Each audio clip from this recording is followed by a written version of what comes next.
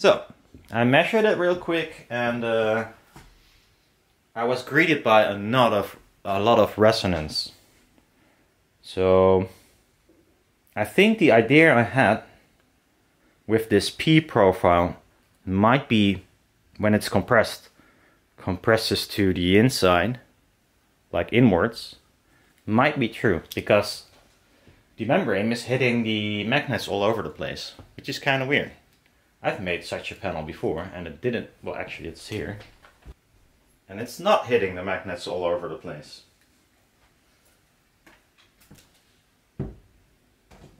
So I think this profile is not nice. Another thing is in this tweeter, I have a D profile in there. So that looks like the P, but it's wider. So it's easily compressible. But it created a weird, huge dip at the upper frequencies and then went back to normal. And this one is exactly doing the same. Now this could well be coincidence and might be a completely different thing. Or it might be the material, the sort of damping I used. I'm not sure. I think it might be something else. I can't remember if I made any tweeter with the P profile that also had this huge dip. I don't think so.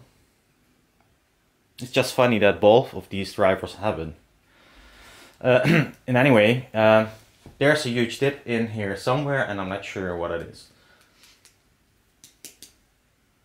I will change out the damping first. If that's not it, then you would think it might be the metal plate, but then again,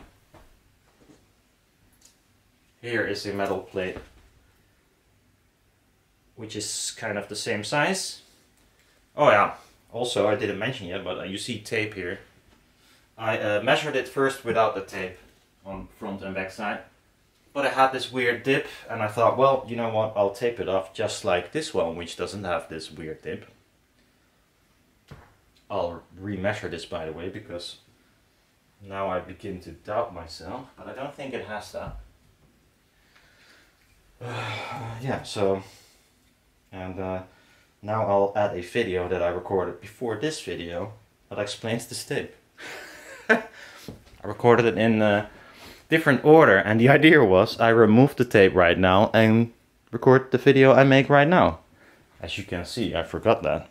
I tried covering up the side holes that I did not have in the previous version. You can, and also on the back side, by the way. And here's a measurement of that covered compared to not covered.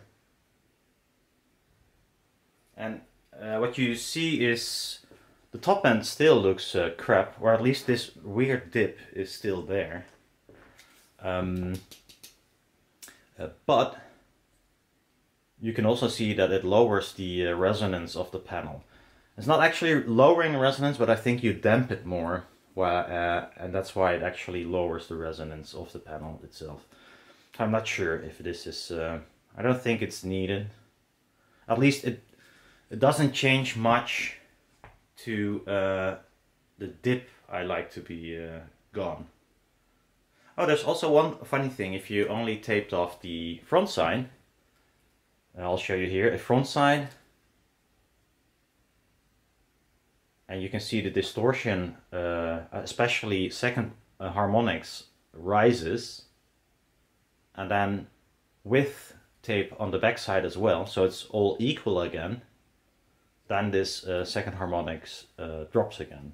So that's kind of funny. So the air load front to back does influence the second harmonics as well. So the imbalance of the motor, which is kind of correct, of course, because it's damped on the front and not so much on the back side. I think that might be causing it, or at least, yeah. Anyhow, yeah.